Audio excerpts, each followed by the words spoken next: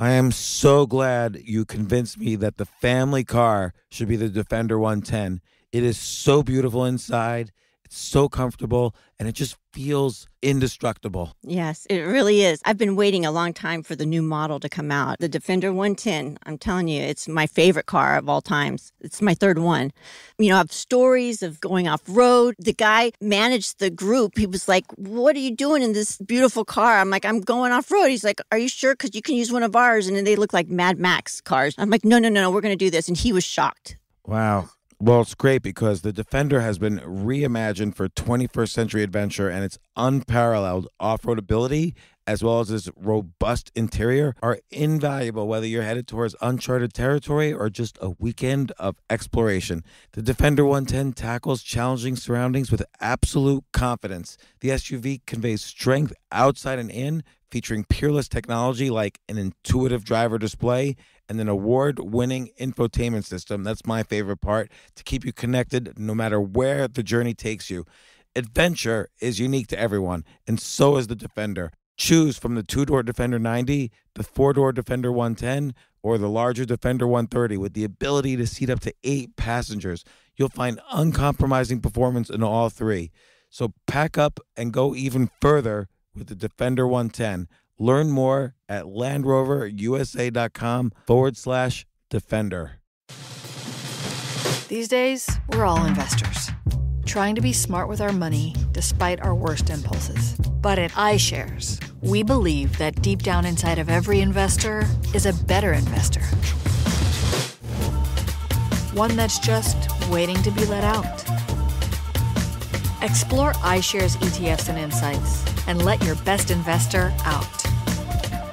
Visit iShares.com for more information. This isn't your average business podcast, and he's not your average host. This is the James Altucher Show.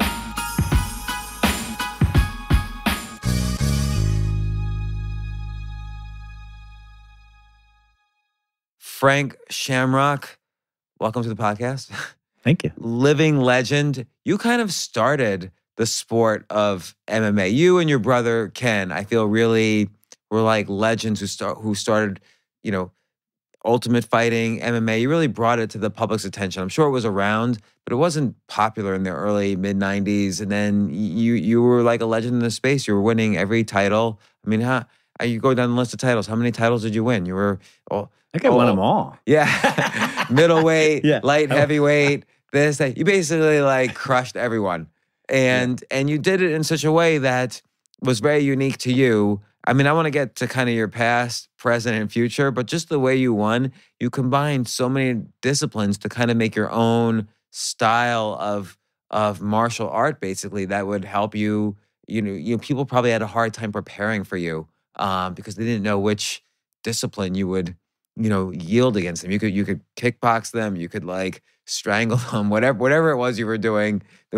I don't know how somebody would have prepared for you. Not that I'm a fighter that prepares to fight for fighters, but how should someone have prepared for you? And then there's a lot more to discuss, like jail and tensions and all these things. And then I also have a confession for you. But how would someone prepare for you? Well, I was the first super athlete, and I was the first well-rounded fighter.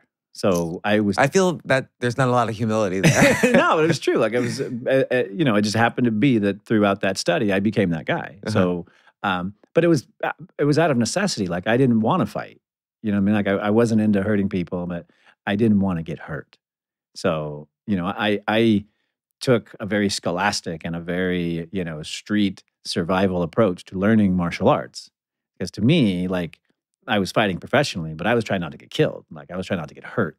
So to me, like the whole system was what Bruce Lee talked about: do the most amount of damage with the least amount of effort and the least amount of damage done to yourself. Wait, so do the most amount of damage with the least amount of effort and the least amount of damage done to yourself. And one of the arts that you did study and train for in order to become this all-around, mixed martial arts or ultimate fighting champion was Jeet Kune Do, which was Bruce Lee's art form.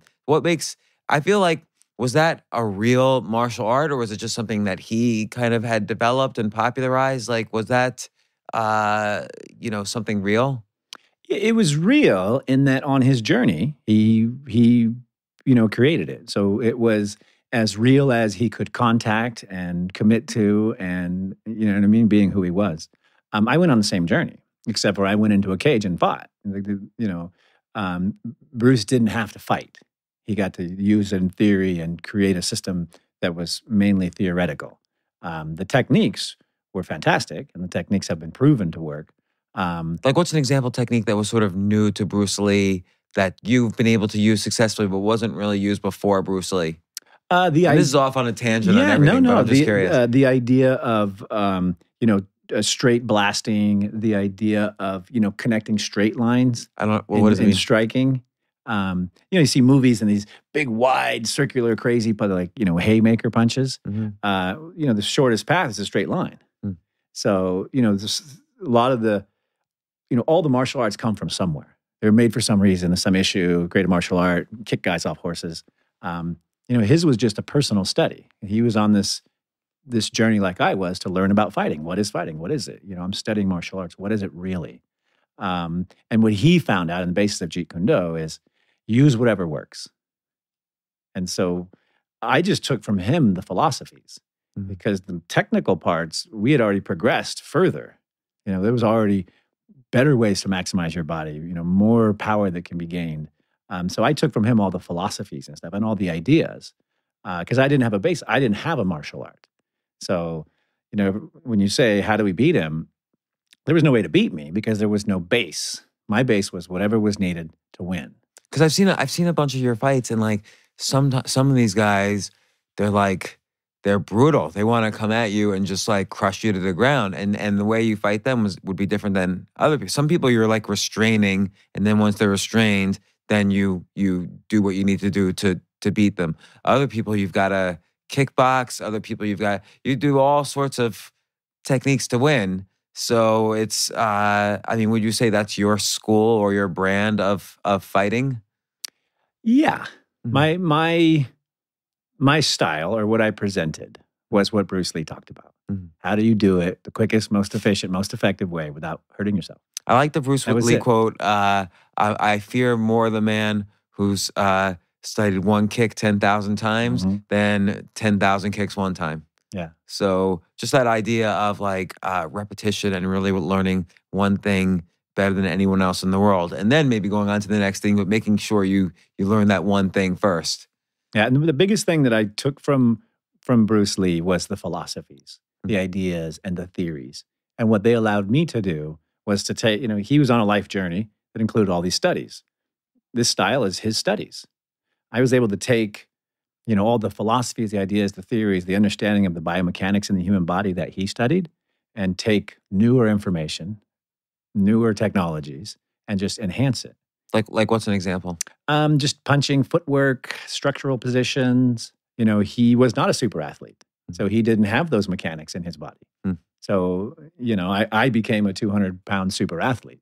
So, okay, just by background, we're going to kind of go all over the place. You were, as a teenager to the age of 21, you were in jail for like 3.5 years, right? Yep. So you must have gotten the shit kicked out of you quite a bit in jail, or you must have, or maybe not. Maybe you were in a lot of fights, but you had the least amount of damage, so you could inflict the most amount of damage. Maybe that's how you learned to focus on that philosophy.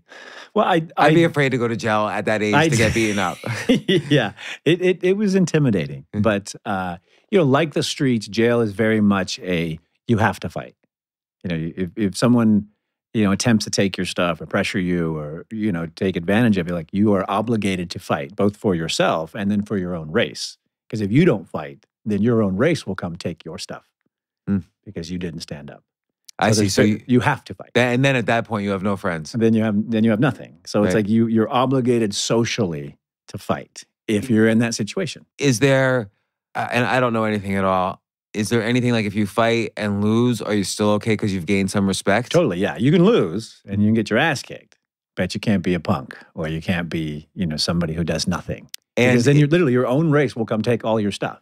Because they'll be like, well, you have no value to us or to yourself. Right, because you can't protect them. You can't protect us. You can't protect yourself. You can't protect us. Like, you have no value. And they would literally take your own race will take your own stuff. Like what's some of your stuff that you have even? Your radio, all your stuff, like the things you live off of, your tiny 2x2 box of stuff. So, they will come, liberate it for you. So you get into, you go into jail your first day, you're a teenager. What's the first time someone challenges you, is in your face? It happened in jail. It happened in jail when, because I was in youth jail. And then when I turned 18, they moved me straight to adult jail. And day one, big, giant, burly dude came in and tried to take my bowl of hot chili. And that guy was like 6'5". Like, so everyone's sitting around. Everyone's sitting at a giant table in a dorm setting, minimum security. And this big, giant man literally walks in, looks down, sees my bowl, and just scoops it up and puts it in front of his. And I go, hey buddy, that's my bowl. And he goes, no, it's not. And I'm like, and he's 6'5", he's 300, he's a giant man. And I'm, it's an 18-year-old kid at the time. And I go, oh man, you must have misheard me. That's my bowl of chili. And he's like, no, it's not. And I know, like, I have to get up and do something about this because he's just trying to, take my stuff. So my very first confrontation was with him. And I picked up the bowl of chili and threw it right in his face. And then when he put his hands up, I took the metal tray and started beating him over the head with it. And then after he smacked me across the room and got me to stop doing that, he came over and started pounding on me. And he was pounding on me, and then I just looked up, and there was his groin. So I attacked his groin. And when the guards came to pull him off of me, I was attached to his groin, and they were dragging me across the cell block as well. Oh, my gosh. And from that moment on, everybody was like, hey, respect, don't mess with that guy. And so that's how that's crazy. So I got my respect in that jail. And then every prison is a new experience because if someone senses there's weakness or if you show weakness, prison's all about not having power. They take everything away from you. They take away all your power. So everybody's struggling to gain power. And the guard, I mean, this is totally, again, naive on my part, but the guards are not in there saying, hey, break it up. Yeah. No. And you can't tell. So whatever happens, happens. It is what it is. You can't say, he beat me up. You can't tell because then you're the rat and then everybody comes for you. So it's a tough place to live, especially, coming from the streets, not having education, not having a lot of support. It was the first time I woke up and was like, wow, I really screwed up my life. I got to get out of here. Okay, first I want to say, you spoke to a good friend of mine, Ryan Holiday, or maybe he had read something you had written about this concept of learning, which you called plus minus equal, which is to, find a teacher like a mentor, find people who are aspiring and rising up to work with, and then find people to teach. Am I correct in saying that was a message of yours? Yes, absolutely. Yeah. So I've totally stolen that and I love it. Please not use giving you it. credit at all. But now I'm giving you credit for it completely. All right. But Ryan did a very good job of giving you credit, and but I just love that concept because there's lots of different ways you can go with that. Like a mentor, like a plus could be a virtual mentor, a real mentor. Like for you, Bruce Lee was a plus, but he was a virtual mentor. And whereas your brother Ken or might have been a slightly older, more real mentor, and he might have had other real mentors along the line.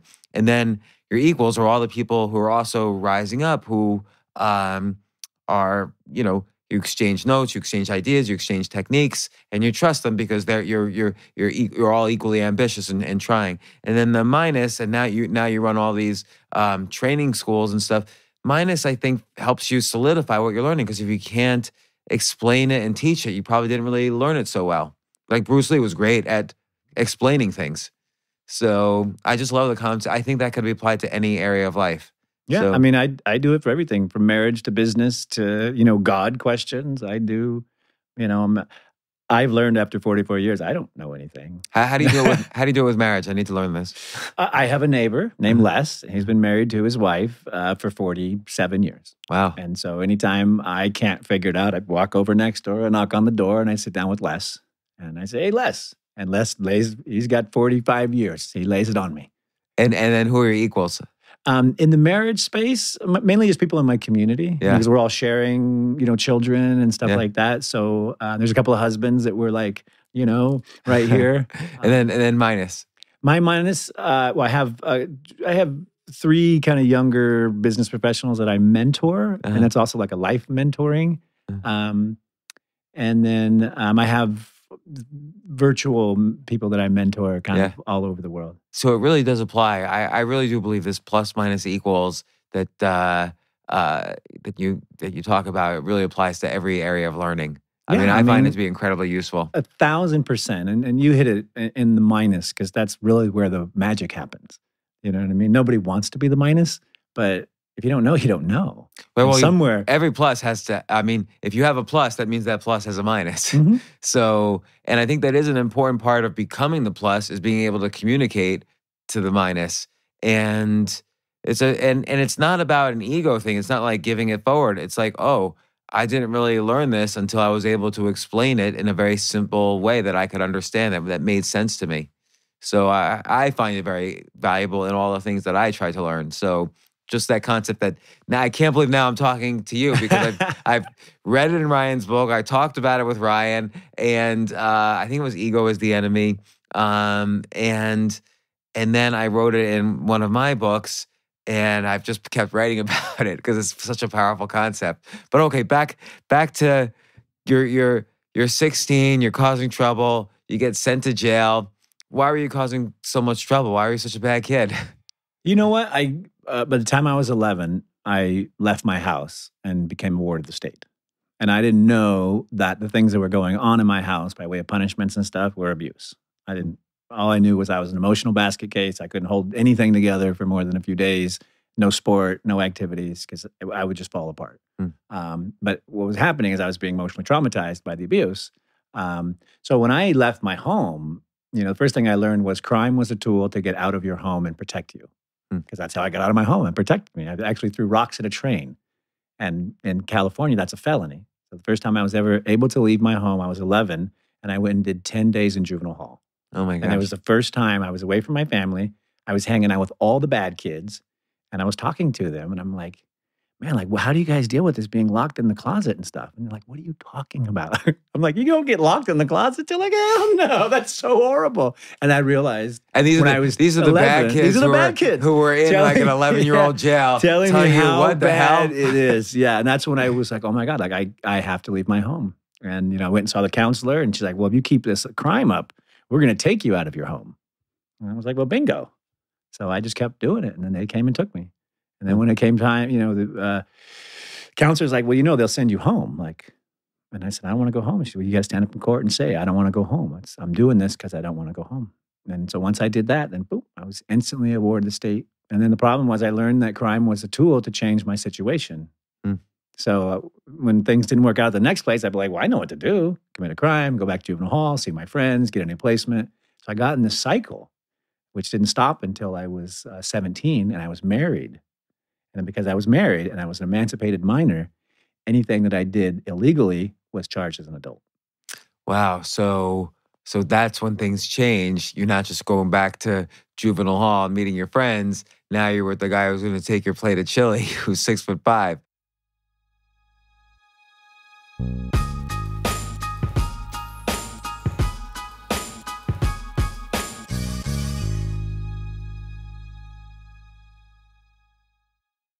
You know what I love about fantasy sports is that even though I'm not going to be a great basketball player or a baseball player or a football player or whatever, I feel like I get to participate and make decisions and use my knowledge of these different leagues or these different sports to compete.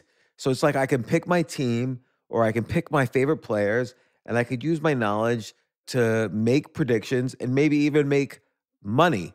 So with the basketball season here, you can now pick combo projections across football and basketball from the Specials League on Prize Picks.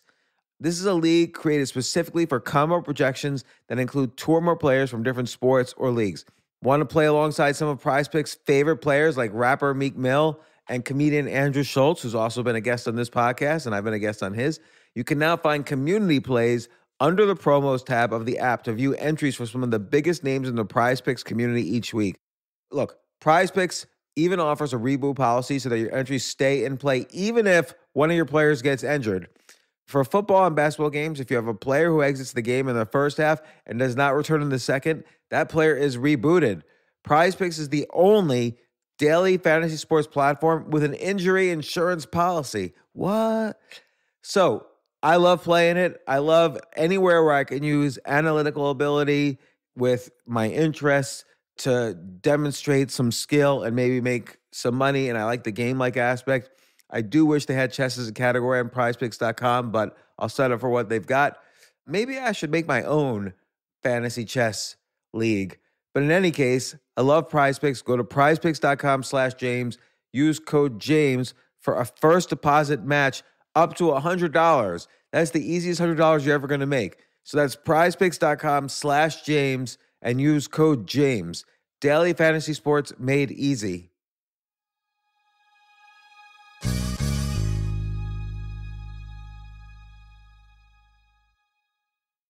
The future of learning is definitely online. Like, it's such BS that you have to spend $200,000 or take $200,000 in loans and go to some fancy school when it's useless. It doesn't guarantee you a job.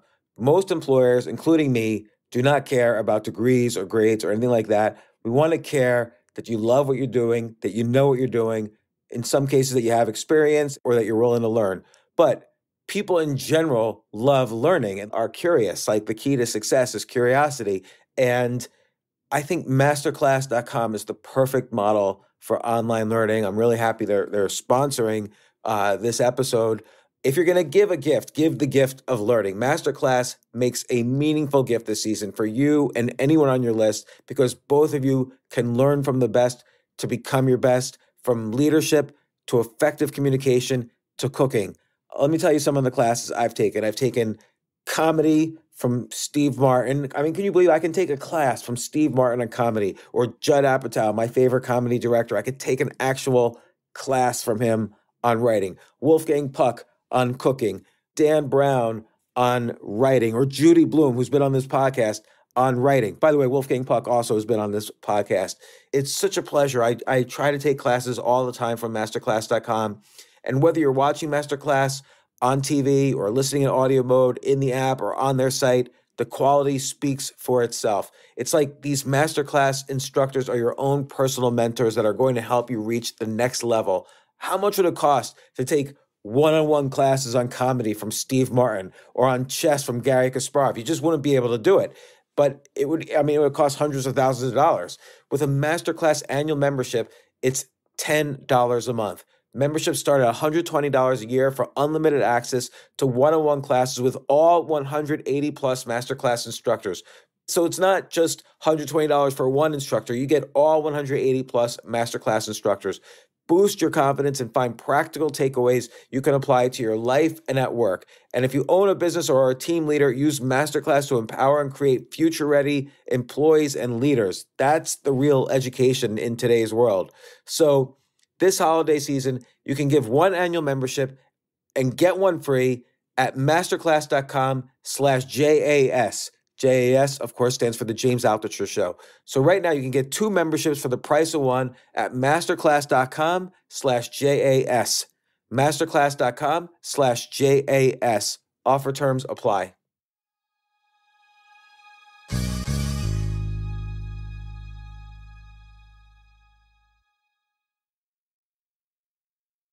Now, when you were 16, you had a girlfriend and a kid, or I guess you said you got married at that age, and a kid. What happened? I know eventually, of course, you went to jail. All these things happened in your life. Are you able to keep in touch with the kid from that age? I mean, yeah. My son, little Frank, he lives across town from me. Okay. And he's now 20, or he'll be 29 this year. See a big guy? Yeah, big guy, super sweet. I graduated continuation high school with him and my wife. Wow. Yeah, when I was 17 years old. Huh. So you get. I saw the before and after pictures. You get out of jail. You were like a big guy then. Yeah. And so Bob Shamrock, who was this, you were staying in kind of this home for troubled kids that he was running. I believe it was him who said to you, you had worked out. You were like kind of a ripped guy. He said you're either going to be a fighter like Ken here, or Ken Shamrock, who was his, I guess, original adopted son or first adopted son, or you should be a male stripper. Yeah. Did you consider the male stripper side? I did. I maybe spent one night thinking about it, but that was that was not my speed. And I always dreamt of becoming a champion. So it was one of my childhood fantasies. Stripping was not. Right. So that makes sense. So, but Ken at that time, I think Ken had the sense and you didn't have the sense that, oh, your fighting that you had been used to was kind of this street fighting almost style, like to protect yourself, to cause damage without being hurt, but not necessarily yet a martial art, because you're not learning that in jail. And he had been kind of in training, and he sort of says to himself, well, I need to put this guy in his place and kind of crush him. And so when you first kind of fought him to kind of see what this was all about, what happened? Well, we used to call it the tryout, which is very nice sounding word. Right, it sounds very pleasant. It's actually 500 squats, sit-ups, push-ups, and leg lifts, and then you spar a professional fighter for 20 minutes. And I sparred my brother because he wanted to be the guy, and he just beat the living shit. Like I would just beat me, like it was. And you know what? I don't understand what that means. Like I don't. Just beating. I've never been like if someone slaps me in the face. Yeah, I'm just gonna be like, ow! Don't do that again. That hurt. What? How did you? I still don't understand. If someone punches you in the face repeatedly, aren't you gonna have damage? Yeah. I mean, I was pretty banged up. I couldn't walk for about a week, and it also stretched out my knee tendons with heel hooks, and so I was pretty banged up. Could there be permanent damage? I mean, obviously there could be. I mean, I probably got some brain damage, but no. I mean, tendons torn, and I broke a rib, and he broke my nose and stuff like that. But all that stuff heals, So it wasn't anything like really serious, but it was the first like wake up call. When you're, I considered myself a very tough man. Like I walked the streets, like I considered myself a very tough person until that day, and then I just woke up. Like it was literally like how could another human being do this to me?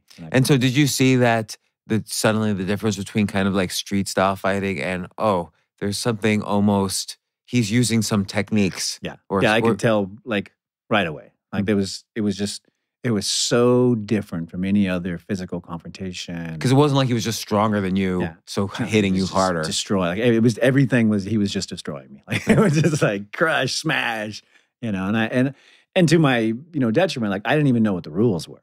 No one told me I could tap. I was in prison. I didn't know this whole thing was evolving, becoming a sport. Like I didn't see or hear any of it. So I didn't know what to do. And I just fought. Like I was fighting for my life. So to me, it was a very different experience than I'm sure they were having. Because I'm like straight out of prison. Like 2 days after I got out of prison, I was in the gym. And I never left. And that's how I became successful. What does it mean to be beaten up? Like by a professional fighter? Just beaten. Like, you go to a hospital, you die? No, not like that. Why don't people die? You're just tired. You're so exhausted because if you don't know how to fight, you don't know how to use your energy or your body and the energies correctly. So besides the fear and all the angst, there's also this tremendous drain. Like you just lose all of your energy very, very quickly because you don't know what to do with it all. Yeah, but he's also at the same time. It's not like you're running a race and getting tired. At the same time that's happening, someone's punching you in the face, punching you in the stomach, kicking you in the groin, tripping you. I thought I was going to die. Like I honestly, because I had never been beaten up. I mean, I fight on the street. Like if you get beat up, that means you're like getting killed in an alley. So like I was never knocked down. Like I've never been beaten up. Even in jail, you weren't beaten up? No, never. No, I've never been, I never mess with people. But if you mess with me, you get the one warning and then, then you get the rest of it. So, but most people can tell by my intention, I'm not playing. So no one ever messes with me. Right. But what do you mean by your intention? Like, how do you give me the look that's like, don't mess with you? Most people don't really want to fight because it's incredibly dangerous and scary. Yeah. And we survived by getting away.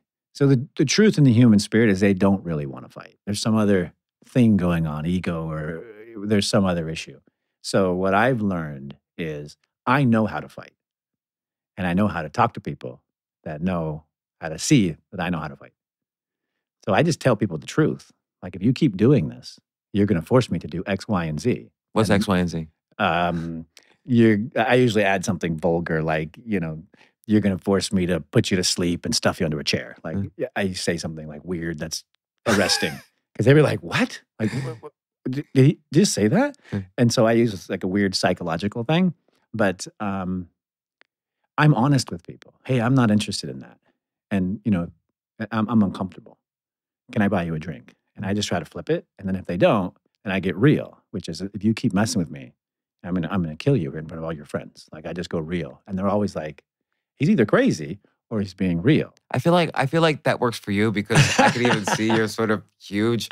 But if someone came up to me and was in my face, what should I do if I don't want to fight? Like I never want to fight. What should I say to get them to back off? I wasn't planning on asking you this, but I'm just curious. Like you looking at me, like what should I do? Should I run? Human beings should be able to de-escalate any situation. Huh, that's interesting. Human beings. So animals, we can't negotiate with animals, but human beings should be able to have a conversation, and you should be able to de-escalate. But sometimes people are crazy, right? Yeah. So like, someone comes into a bar, picks on you, and you say, "Hey, can I buy you a drink?" And they just slap your drink off the bar. Like, no, like, and because I'm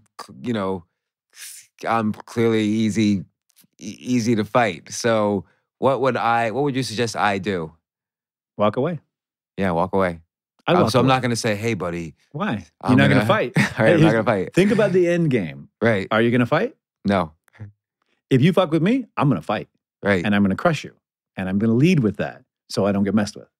I think that's the difference in there's no bluffing. There's no bluffing. I don't bluff. Because humans probably are pretty good at determining ultimately a bluff at that level. Yeah. And then no one ever comes up with, I want to fight you. Mm. Like no one ever is doing that. It's all I'm drunk. I was in this weird, There's all these other circumstances that make people think they want to fight you. But when you get real with people, they just lose it. And then I do a lot of, and this is what I'd recommend you do, is I do a lot of psychology when I talk to people. I'm not, confrontational. I'm not, if a guy bumps into me, I'm saying I'm sorry. Like, oh, I'm sorry. Because I don't know if he bumped into me or I bumped into him. But, I wouldn't want to be me. Right? So I'm the first guy like, oh my God, did I step on your shoe? I'm sorry, dude. Whereas most people would just, well, whatever. So I'm just very connected to it. And then, if I see a guy who's really drunk, I'll just get all medieval and, lower my voice and lean in and, be like, listen, buddy, you seem like a nice guy. And just get all. But you're about to die. Yeah. But, like I'm here with my family and, you're now making me very unpleasant.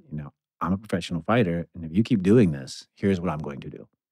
And you say it nice and quiet when I'm not embarrassed. And I lean right into their ear. But I'm also willing to fight. Like if you mess with me, I will fight you. Right. So, but most people don't want to fight. No, that's interesting because you even almost all of them. And we're skipping around a little bit, but like, I saw in the documentary on Spike, what was the name of it? Bound by Blood. Bound by Blood. So what once you started kind of saying, hey, I wanna learn this, I wanna do this, I wanna compete in this, what was your initial regimen? Like how did you start getting better? Well, I took the same kind of scholastic schooling approach because when I got to prison, I kind of woke up and I was like, wow, I just screwed up my whole life. I got 3.5 years to do. I have no education. I have 20 felonies. Like I'm totally a screw up. And I realized then, all that stuff the counselors were telling me was true. I was going to screw my life up. Crime was not a good tool. Like it was all just kind of fell on me. And what I did was, I saw all my friends from childhood there with me. I was like, this is not the way to go. So I went the other way. I went to college, I got educated, and I completely changed who I was as a human being. I changed my intentions, my beliefs. Like I changed who I was. And my new intention was I was going to provide for my son, because my son was, a baby then. And I was going to, not be a criminal anymore. I was going to educate myself and, change my life for the better. And in that journey, Bob came along, and was like, stripping or fighting. And so clearly he was probably even joking with you. He clearly wanted you to fight and help. I think he was dead on the 50-50. I think he was into it because Ken had a very successful career as a stripper. And so I didn't know that. Yeah, so Ken was a professional wrestler And then he, when he needed money, he would do stripping, and then he would do professional wrestling. And before the fighting got big, that's how he kind of made his money. He was, made money off his body. So it was perfectly natural for my dad to say, hey, you got this great asset. Here's the two avenues that Ken's made money. Pick one.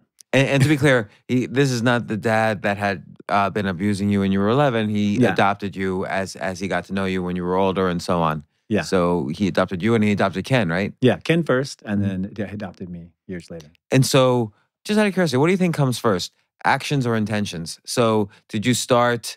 So you realize, okay, I'm in jail, I'm screw up, and so on.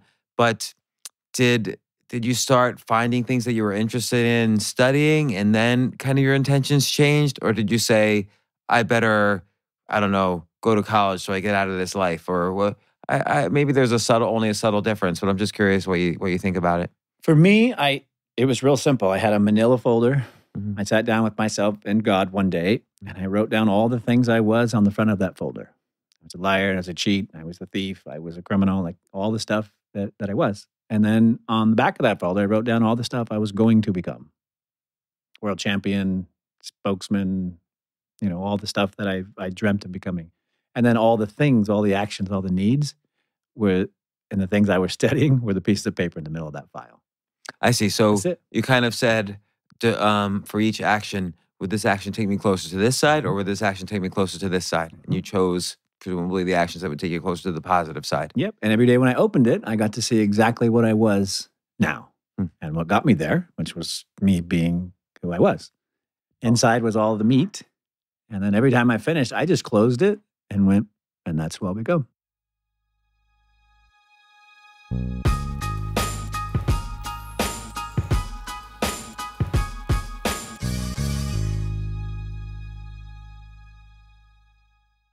Oh my gosh, I love these clothes. Mizzen and Main, that's Mizzen and Main. It really is the most comfortable work clothes.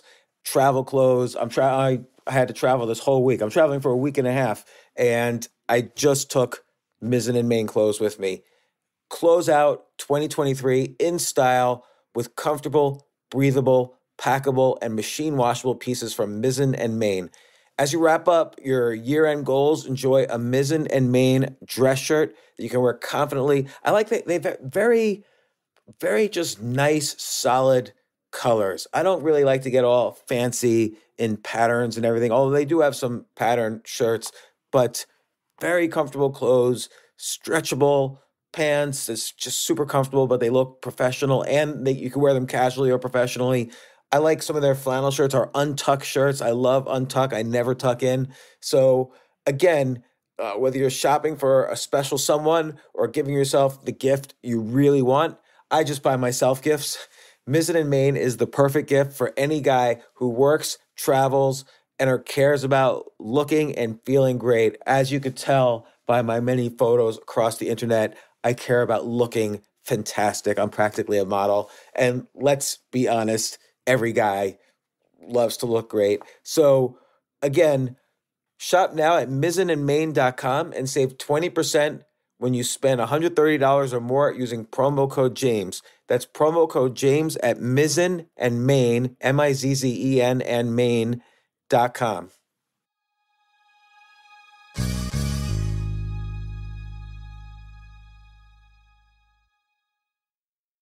This is such a valuable service for all business owners, big businesses, small businesses, doesn't matter. I wish I had this in the many different businesses that I've started. Sometimes it seems like your business is humming, but then suddenly you don't understand it. You're starting to fall behind. You're not understanding where your costs are, where your revenues are, where your payments are. Teams are buried in all sorts of like BS work, and you can't seem to close the books. So you need like one dashboard, one source of truth. I'm jealous of this business, NetSuite from Oracle, of course, NetSuite by Oracle. I wish I'd come up with this idea. It's a brilliant concept to have all your business intelligence on one dashboard.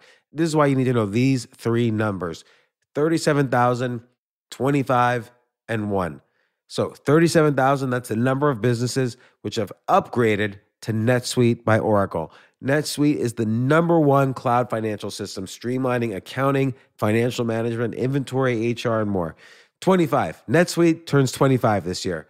That's 25 years of helping businesses do more with less, close their books in days, not weeks, and drive down costs. One, because your business is one of a kind. So you get a customized solution for all of your key performance indicators, your KPIs, in one efficient system with one source of truth. Manage risk, get reliable forecasts, and improve margins. Everything you need to grow all in one place. So right now, download NetSuite's popular KPI checklist designed to give you consistently excellent performance absolutely free at netsuite.com/James. That's netsuite.com/James to get your own KPI checklist. netsuite.com/James.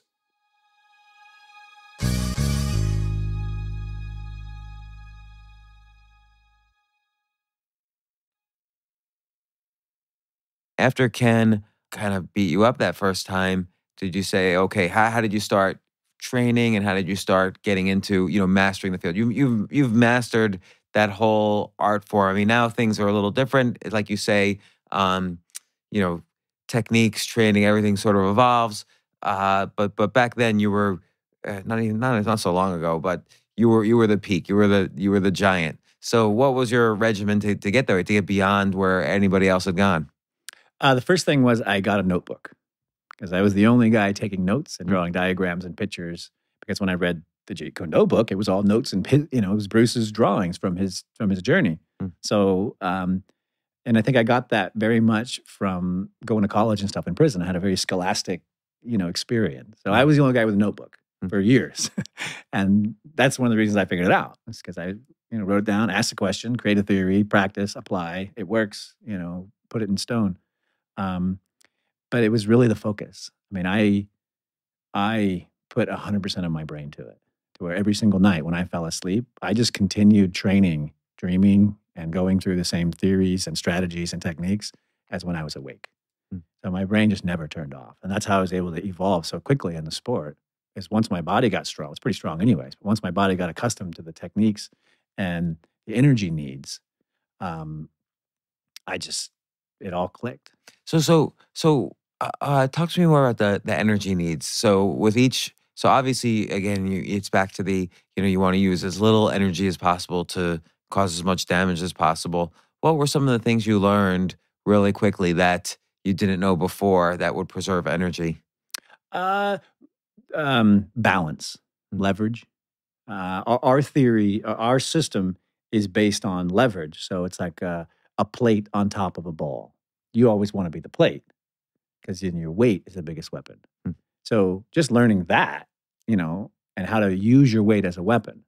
I didn't realize, but Ken was just putting all his weight on me half the time. And I was going, because I didn't know what to do with all of this weight.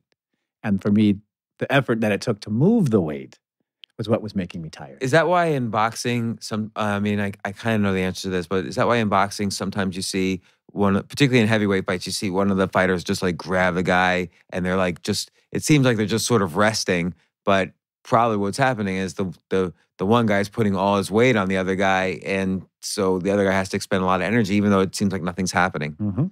Yeah, you lean on them, you weigh on them, and there's a million tricks to using your energy effectively.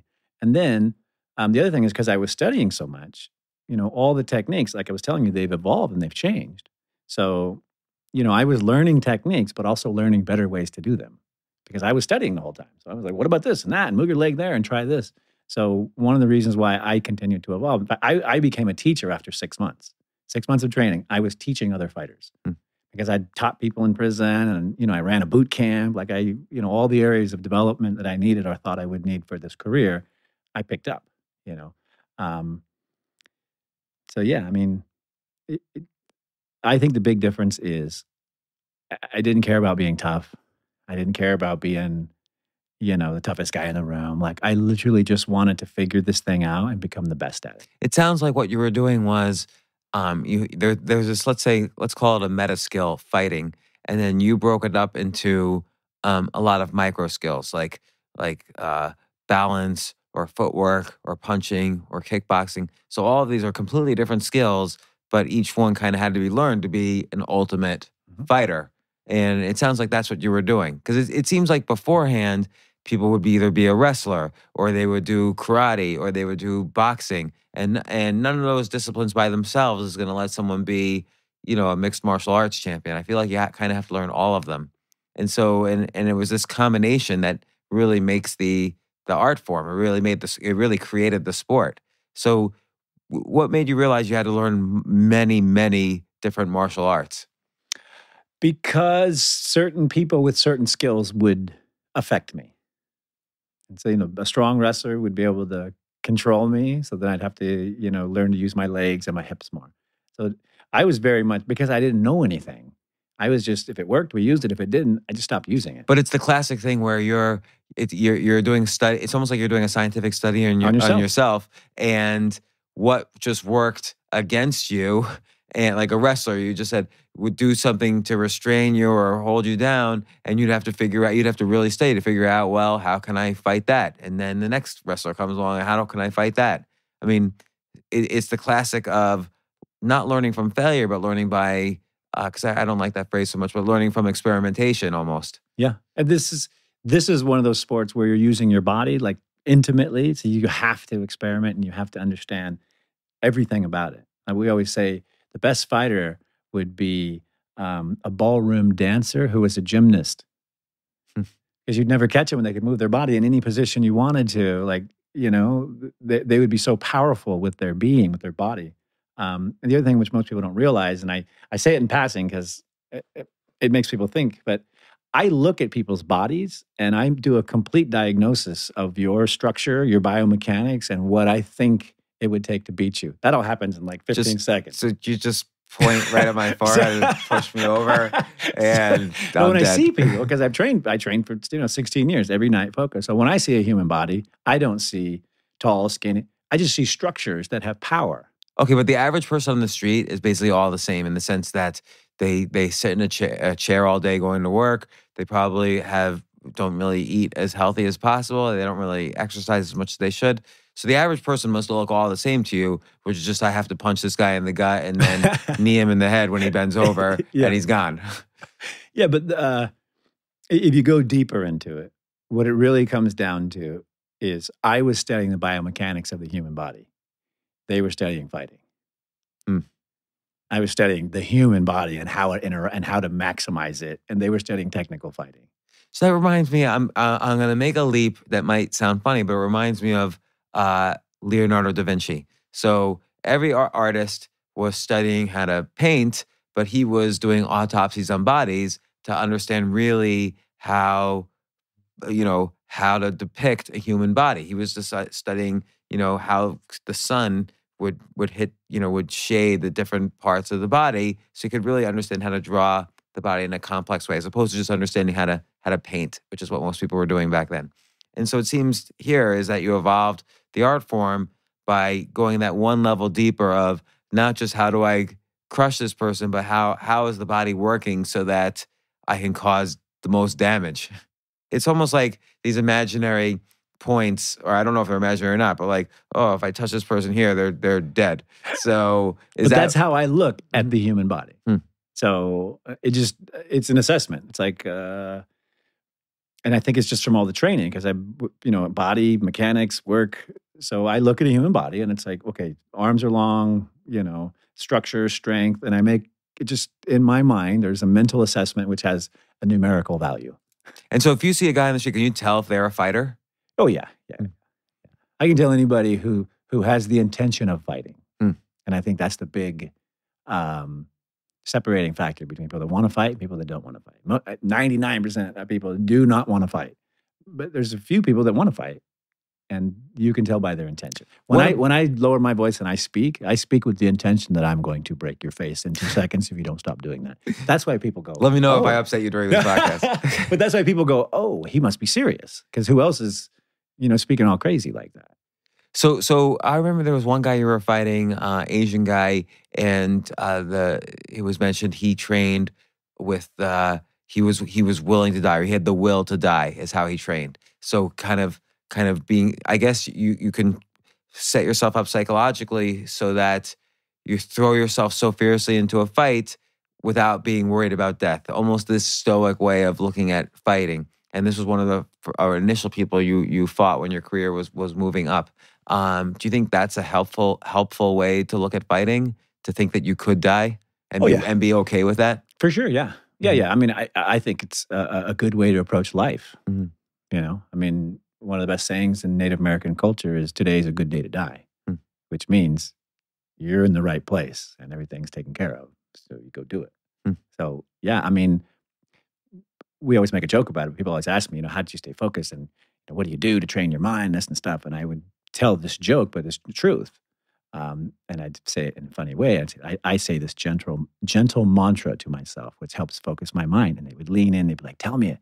I go, it goes just like this: die, die, die. And they're like, "What are you talking about?" I was like, "I'm trying to kill every person that I'm in front of, and I'm willing to die to do it."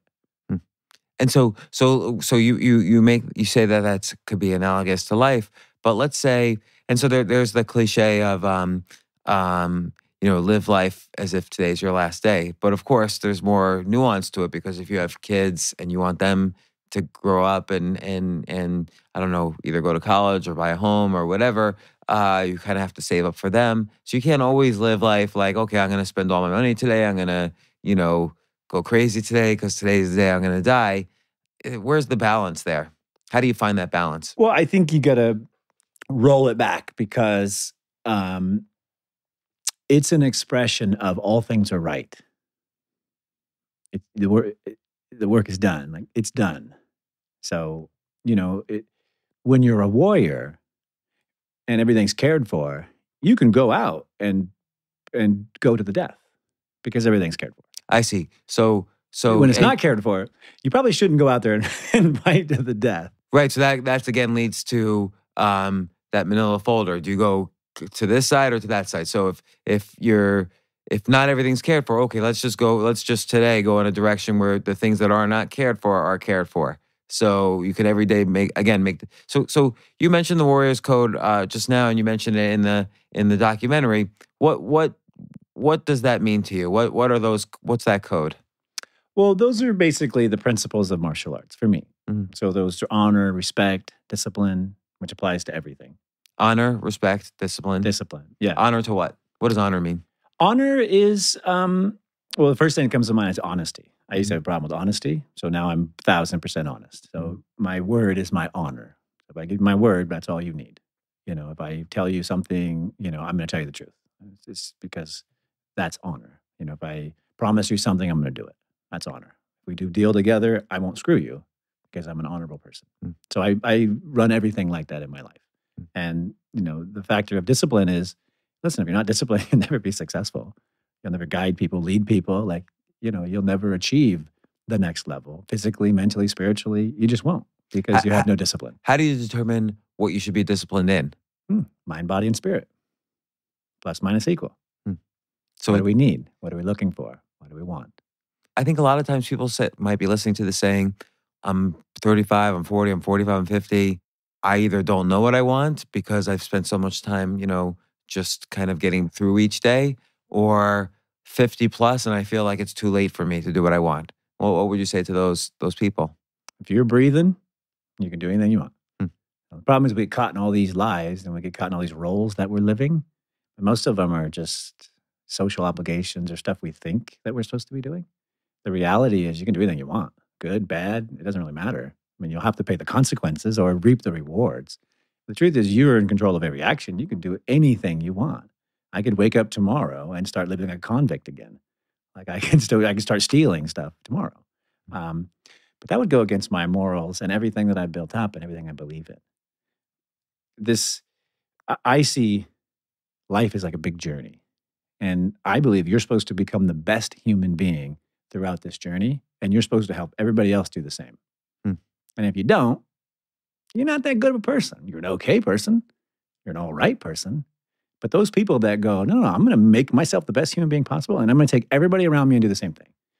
That's how you move the world and change things. And that's how I live my life. And only because I went through such an experience, I know what the bottom's like. Like I know, we were laughing today. It was like I stood in line for government cheese when I was a kid. That's And disgusting. I remember standing in line That is and bottom. going, all right, we're getting the cheese. And so I told the story to my daughter, and she goes, what, cheese? She goes, where does the cheese come from? And I'm like, I don't know. But, I know what it's like to have zero. And you can always build up. You can always build up. But it starts by changing this. You And- gotta change your mind. Change your mind to believe that it's possible. Yeah. And then what's the very next thing after that? Action. You gotta take action. And here's why people get to 50 and aren't living the lives that they want to. They're not doing personal reflection. They're not writing their dreams down. They don't have a plan to accomplish it. So they're just doing what they do. But everything, I sold a movie. I just wrote it down. I'm going to sell a movie. I wrote 2 books. I just wrote it down one day. I'm going to write a book. That was it. And once I made the intention and talked to an author and a year later we have a book. Most people never write it down. They never take the intention because they're afraid they won't do it. I think that's right. And I think people also, they look too far to the end product. Like if you said to yourself, a year from now, I'm going to have a book, that might be too scary a thought. But if you say to yourself, okay, a book, I value the idea of having a book in a year. That seems like a good intention to have. The first step is finding an author. I think breaking things down into smaller steps. Like I'm sure when you studied back in the day, kickboxing for the first time, you didn't say to yourself, okay, I'm going to kick a guy off a horse. You probably figured, well, what's the first things I need to do to strengthen my legs or whatever it is? I'm just making this up. But there's probably like micro steps with each thing that you have to learn. Yeah, and that is the beauty of the basis of martial arts. Small incremental improvements to achieve a larger goal. And then that tying into what your body needs, protection, whatever, and what your community needs. And it's like, that's the martial arts journey. When you get that down, then you're cracking. I You're love so that. in touch with your being and the beings around you, and you're all on this positive growth mission. So it's like you can't help but come out of it a better human being. So I never thought of it that way. So the basis of martial arts is small incremental changes to, what was the final part that you just said? To perfection, to excellence, to And you're never going to achieve that. no. So it's always small incremental changes every day.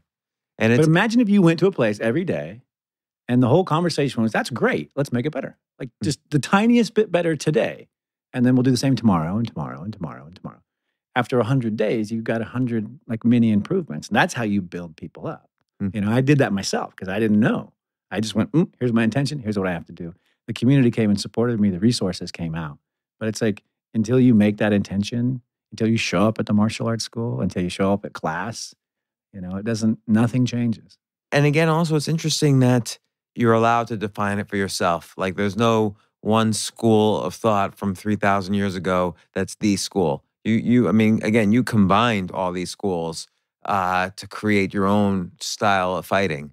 So when you were actually kind of moving up through the ranks and destroying everyone in your path, literally, what was like the hardest fight you were in where you had to really use your brain to say, okay, he's presenting a problem and I have to figure out in real time how to solve this problem? It was fighting Ensign Inoue in Japan, that big Asian dude. The one who had the will Hawaiian to guy. die. Yeah. Mhm. And he's, half Japanese, half Hawaiian. So they're very much the Bushido, the Bushido way. And it was about 7 minutes into the fight, he folded me over backwards and mounts me. And he's like on top of me, elbowing my face in. And Why didn't you just collapse then? just give up. Why? So It was he's the- huge. he's It's not like huge. just like a small guy doing this. Yeah, he's like, 20 plus pounds on me. And he's, got me in the most, vulnerable position. And he's just elbowing away on my face. What does it mean he folds you over backwards? We're standing clenched up. I was trying to knee him, so my hips were getting too close. And he went from a high grab to a waist grab. And then he pulled my waist into his and stepped forward. He took your energy of moving closer to him and he switched on you to kind of push that in. And so he folds me over backwards like this, like I wrench my back, and then he jumps on top of my chest and he's like elbowing my face in. So it was one of those moments where I thought I was going to die. Like I was like, there's no way I'm going to survive this. But I wasn't going to give up. So I was like, okay, well, there's a problem here. Problem. And that was the problem. But what I did was, I just stayed true to my intention. My intention was, nobody's going to kill me. So I just had a moment where I was like, he's going to kill me. And then I went, wait a minute, nobody can kill me. And I got up and knocked him out. And so how did you, though, get out of that particular situation? He's in control of you at that point. Yeah, I just hung on and kept moving. And I could tell he was getting tired of beating on me, actually. And then the other thing that I was doing was I had learned to use my skeletal muscles to hang off people. And we talked about leaning on them and applying weight to them. So even though he was on top of me, I was actually hanging off of his body. So he was holding up. But him slamming on your face I'm wasn't like, enough to get I'm your... like this, and he's literally lifting me up to hit me. But he's lifting my body weight. So after about 10 times, he's tired. And so I had to kind of brave this moment where he's like, How did you hold on for the 10 times? I just, I made that commitment. I knew, that here's the thing is, I was like, they're going to have to kill me to take me out of here. I'm never going to give up. Like, this is my thing. This is my chance. I'm going to go all in. But you never know until you're at that moment. Like, you never know until death is right there and you're looking at it. And, I thought that was my moment. So I just had this, I had this moment in my spirit, which was, am I really ready? And then I went, not only am I ready, this guy ain't going to kill me. And I got, I wiggled out and, went into a firefight and ended up knocking him out. And that kind of sort of so-called rope-a-dope style, this one where they're like just wailing on you and you do things to get them tired until finally you can switch. You did that again with Tito Ruiz. Yeah, Ortiz, yeah. Yeah, Ortiz. And because he was he was just out there hungry to kill you. And he was very polite about it later. He's on the documentary talking about it. But you were holding on against, into the edge. Like, what was happening there? He was just, the next size of athlete. He's really a heavyweight, but he's able to drop down into the middleweight category. And he was just so big. He was so strong. He was the next size up. It just took so much energy to battle with him. Were you afraid getting in the ring or no? No, I knew I could beat Tito. This is how confident I was to beat Tito.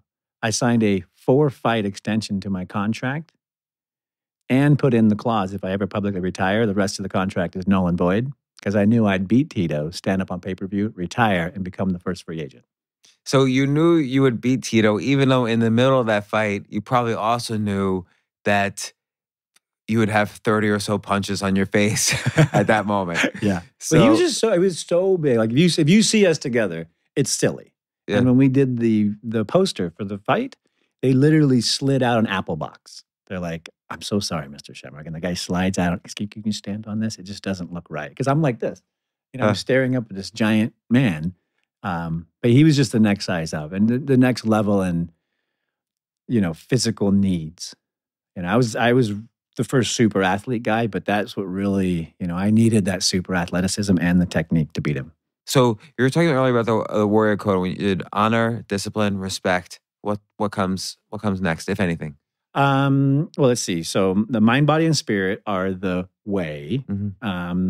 The how is the honor, respect, and discipline. And then there's a few minor mechanics of it. The idea of consistent improvement is either wrapped up in the journey to excellence, or we also call it Kaizen, small incremental improvements for practice. And it's really those like 3 concepts. What about people who know what the right, like let's take an obvious example. Someone who smokes knows that it's probably wrong to smoke, but they don't stop. And they would like to stop even. Let's assume every possible thing. Their intentions are good. They want to stop. They're addicted to it, but there's ways to overcome addiction, but they just don't stop. Or I'll use an example personal to me. I know I should go to the gym every day, or I should exercise probably more than I do. I have just recently started going to the gym, but for the first time in like 6 years. So I should probably be exercising more than I do. But it's hard for me because I don't enjoy it. And now, you shouldn't enjoy anything that's worth having is probably not enjoyable. Like when your brother first beat you up, I'm sure you weren't having a fun time, and yet that propelled you to worldwide success. So It seems writing a book is not enjoyable, and yet when it's done, that's what you did a good job. And but sometimes you can't do everything that's not enjoyable in order to achieve many different kinds of success. So I don't know. How should I think differently about lifting weights? Make it fun. How do I do that? Do something you like to do.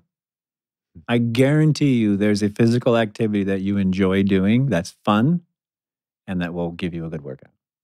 I got a dog. I walk my dog twice a day. So I get you walking? So I'm You don't walking have to twice worry a that day. I'm much like about it. hiking and I'm walking twice a day. And even though I work out, it's still another chance for me to do a little more. But here's the thing is we all know what's good for us. It doesn't mean we're doing it. I knew, when I'm about 13 or 14, like I was a total knucklehead and that I was screwing everything up. Didn't mean I stopped. You know what I mean? Like you really need those big wake up calls. Well, what's something for you right now that because also we can't do everything that we would like to do in our lives. What's something for you that's right in that gray area where you would like to do more of, but you haven't yet had enough intention or motivation to actually start doing it? Mine is even stranger because when I was 16, I was diagnosed with a spondylolisthesis. My right leg had gone numb and started to drag behind me. So what that means is that one of my little vertebrae is broken off in my lower spine. And I have no stability in the left side of my lower spine. So throughout my whole career, I've had this problem. If somebody just starts punching you in the left side of your spine. Hit me on the left side. And I'm like, oh, no. All right, now we know. But recently, I met this doctor who's like, gave me a whole new understanding of my spine. He's like, listen, you're just a wussy. I'm like, what are you talking about? And he's like, you're thinking you have a hurt spine when you just have these muscle imbalances. Like, let me rebalance you. Let me show you the exercise to do. And I guarantee you'll never have pain again. I'm like, this is amazing. So he unlocks my back, does the thing. Everything's amazing. Shows me the exercise. He's like, you can't do this exercise enough. Do it every day, all day long. I do it every third day. So it's not fun for you. It's not fun. And it feels weird. It's uncomfortable, but it makes me better, like night and day better. Is there some benefit from doing it every third day, or are you No. You're just losing all the benefits? The benefit would be to have it every day, several times a day. And it takes me 3 minutes to do it. Like most of us, it's a very short period of time. But I'm like, and I need a table to lay on. Like I make a million excuses not to do it. I know I need to do it. It's kind of important because, you're not getting any younger, Frank. It's so true. At some point this becomes degenerative, right? So you have to start doing it. But we all know, we know why we're overweight.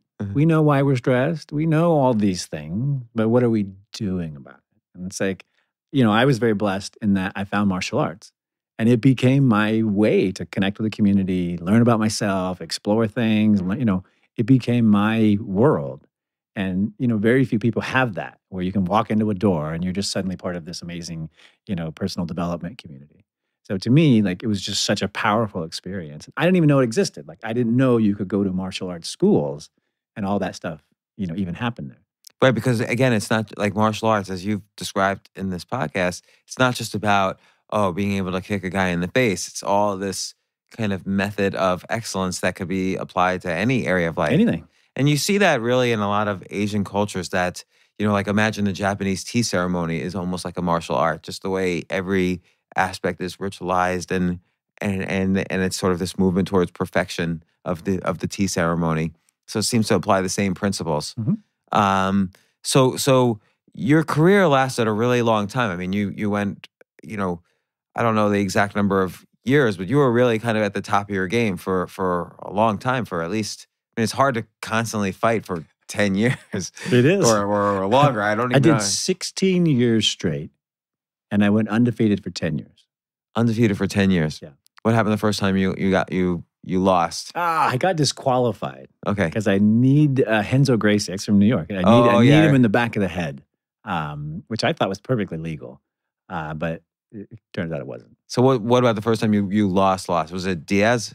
First time I lost was Kong Lee. He broke my arm. So I remember that. I couldn't continue after that. That was the first time I really got hurt too. Wake up call, and that was when I started planning my exit. And then it kind of after your one of your last fights, or maybe your last fight was I forgot his first name, Diaz. Yeah, Nick. Nick Diaz. And there's this real sense that, okay, you're handing over to the next generation. What do you think he was doing differently? Or let's even take it a little further.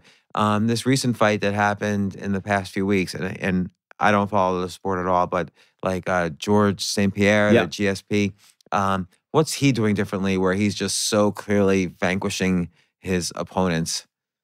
He's just a martial artist. Mm. And he hasn't stopped studying. Mm. Like that's where, his value is. In this one, you only are as good, in this sport, you're only as good as your study. So if you leave studying, everyone just keeps learning, getting better. You wouldn't think that though. You would think you're only as good as your ability to kill somebody. Yeah, this one's literally because, you have to stay on top of this thing. And then the styles and the moves and stuff ebb and flow with popularity. Who's winning, who's doing this. So you really have to kind of stay on top of the art. And he stayed on top of it. And when you watch him now, are you like, oh, I see what he's doing there. That's really interesting. He's doing the same thing, but the sport has de-evolved technically. So that's the weird thing about the sport now is because television and because these mediums have gotten so big, the level of athlete has diminished a little bit. Really? Because now you need character, personality, presentation. There's a lot more to the presentation. So we're drawing from a different crowd. It's athletes and other people that want to be on TV and that want to be, in that type of sporting experience. I see. So often charisma or some type of weird charisma is driving people to the top, but you have a guy like GSP who kept studying, so he's able to destroy that guy. So he's a martial artist and he's a super athlete, and he's still focused on martial arts. If I tried to do it, I'd be like, I'd get my ass kicked. I don't dream about it. It's all out of my head now. Where do you see yourself going in the next 20 years? In martial arts? No, just in general. In general, I'm just gonna. I mean, you've hit the top of the world in one area of life, so you could. I'm gonna keep working on my community because I live in a wonderful community. Looking for ways to impact it. Our family is so blessed. Like we're healthy and we're doing really well. And really, my next thing, and what I'm focused on next year, is this mental health awareness campaign and this mission. I've been greatly affected by mental health, and a lot of my clients in my community have been affected by mental health. And tell me how. One of my best friends is bipolar. And I've been caring for him for about 7 or 8 years. And in the journey, I've learned so much about it. I've learned so much about how public feels about it, and how he survives. And I've literally read 50 books on the subject, and I feel like I'm really educated on it in my desire to help and care for him. I didn't know that about you and your friend. I knew you were focused on mental health, but one of the closest people in my life is affected by bipolar.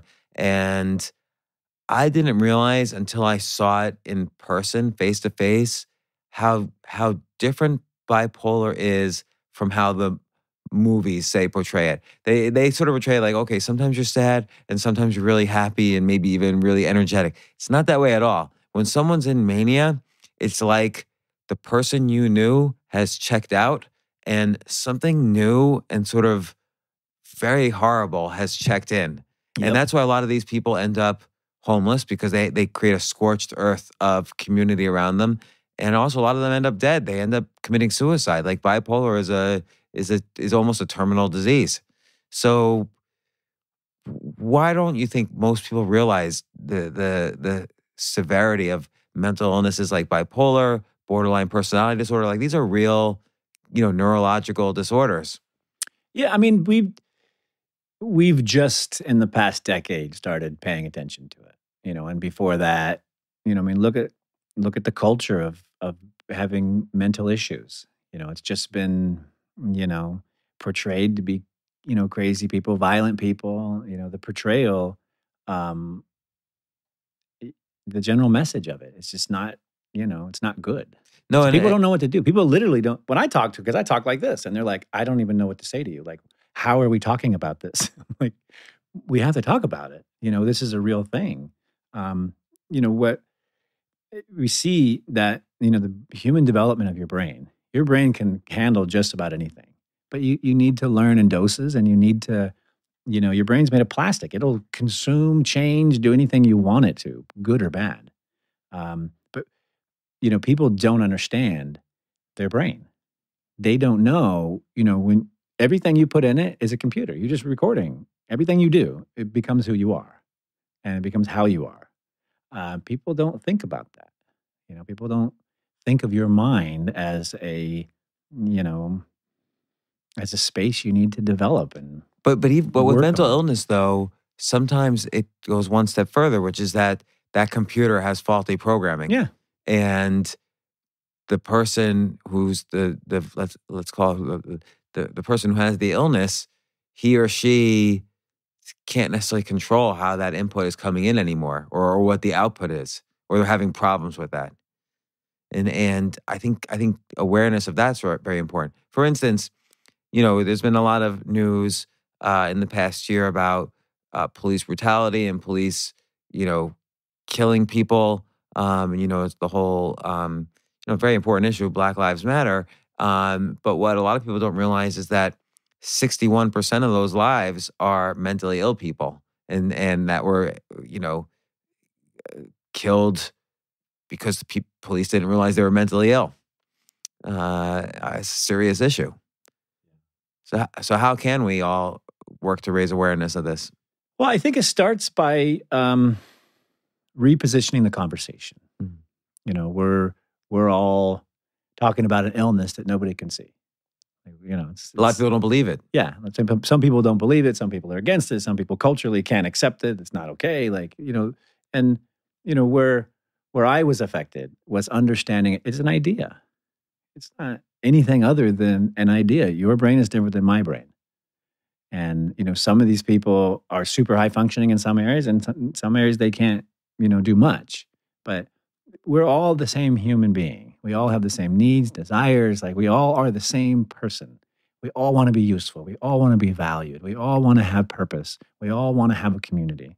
And, when you say, okay, you're sick, you're never going to get better, take these pills. And by the way, we're not going to hang out with you because you're weird. You're literally giving them a death sentence. You're putting them off to pasture. And it's like, nobody in their right mind understanding mental illness would do that. Because the idea of mental illness is, hey, we need to pull them in this community. We need to get them involved. We need to get them purpose. We need to get them activated. Because how else can we maximize that human being? They're not sick. They're just different. Right. And it's like, until we start having the conversation of difference and idea, there's an illness there. But it's a human, malady that can be treated with human interactions. It's not like, my leg's falling off. This is literally something where two people can start making progress now. Just by, hey, you need some help? You look a little down. You want to go for a walk? Like, it's so easy to begin the actions, but no one wants to talk about it. Like, I talk to people and they're like, we can't talk about that. I'm like, why not? We have to talk about it, or it's going to become, it's still that thing. And then as long as it's that thing, people are going to disparage it, and people are going to believe silly things, and people are going to spread, rumors, and, people are going to, give it what it's been given, which is a real bad, a bad face. Well, Frank Shamrock, who I've stolen so liberally from over the years. No charge for that, Kelly. No, I'll give you full credit from now on. Plus, minus, equal. It's actually the greatest learning technique I've ever used for my own self. But all these issues we talked about up including the mental illness, so important, so fascinating to meet you and see the arc of how you've sort of transformed yourself again and again to conquer these battles in your life. An honor to meet you, and I'm so glad you came on the podcast. Thanks for having me. Thank you.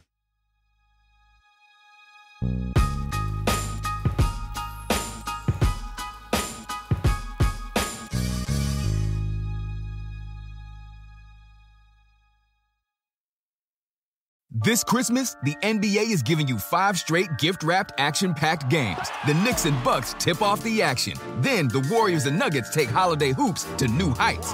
We've got a Christmas classic with Lakers versus Celtics. Then the festivities keep going with the Sixers and Heat. And the Suns and Mavs cap off the night by going missile toe-to-toe. That's why this season's best gift is the gift of game. Don't miss the NBA on Christmas Day on ABC and ESPN. Whether in person or remote, open communication with your doctor is key to managing any condition, including heart failure. How have you been feeling? I'm okay. Both are great options to continue having open conversations with your doctor about how you're feeling. I've had less energy. And when you speak openly with your doctor, they're better equipped to help. Visit heartfailuretalks.com to learn more.